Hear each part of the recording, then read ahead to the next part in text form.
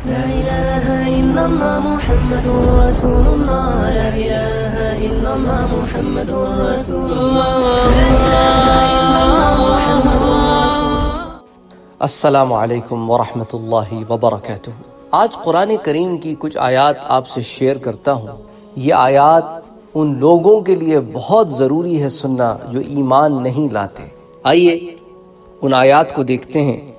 پہلی آیت سورۃ النبا کی، یہ وہ آرزویں اور یہ وہ حسرتیں ہیں جن کی قیامت کے دن کے بعد جہنم میں یہ ان چیزوں کو اظہار تو کریں گے پر اس وقت ان کے کوئی فائدہ نہیں آئے گی یہ حسرت۔ سورۃ النبا میں اللہ تعالیٰ فرماتا ہے کہ یہ کہیں گے کہ یا لیتنی کنت ترابا، اے کاش میں مٹی ہوتا۔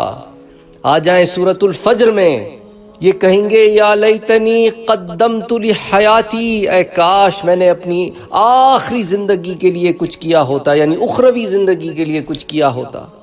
یہ سورۃ الفجر میں۔ اب آ جائیں سورۃ الحاقہ میں، ان کی آرزو ہوگی یا لیتنی لم اوتا کتابیا، اے کاش میرا نامہ اعمال نہ دیا گیا ہوتا۔ آ جائیں سورۃ الفرقان میں، یہ کہیں گے کہ یا ویلتا لیتنی لم اتخذ فلانا خلیلا، اے کاش میں نے فلاں کو دوست نہ بنایا ہوتا، کاش فلاں کی باتوں میں نہ آیا ہوتا، آج میں بھی ہدایت میں ہوتا، اس نے مجھے گمراہ کر دیا۔ آئیے سورۃ الاحزاب میں، یہ کہیں گے یا لیتنا اطعنا اللہ واطعنا الرسول، اے کاش ہم نے اللہ اور اس کے رسول کی فرما برداری کی ہوتی۔ اللہ اکبر۔ سورۃ الفرقان میں آتا ہے، یہ کہیں گے یا لیتنی اتخذت مع الرسول سبیلا، اے کاش میں نے رسول کا راستہ اپنا لیا ہوتا۔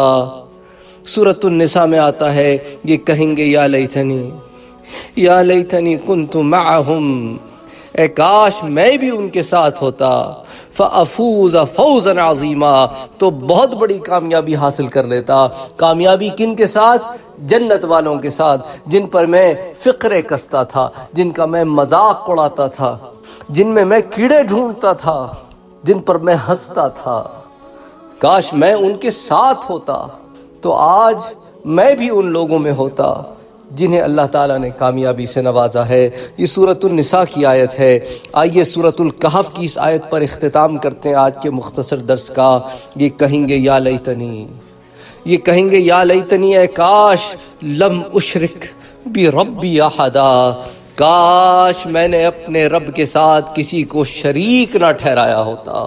یا لیتنی لم اشرک بربی احدا، اے کاش میں نے اپنے رب کے ساتھ کسی کو شریک نہ ٹھہرایا ہوتا۔ اللہم صلی وسلم وبارک علی سیدنا وحبیبنا وشفیعنا محمد صلی اللہ علیہ وسلم۔